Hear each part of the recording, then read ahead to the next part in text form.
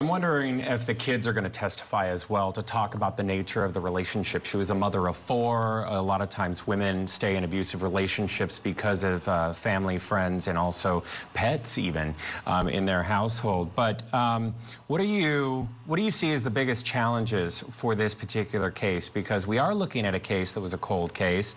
He was indicted in 2022. This happened in 2011.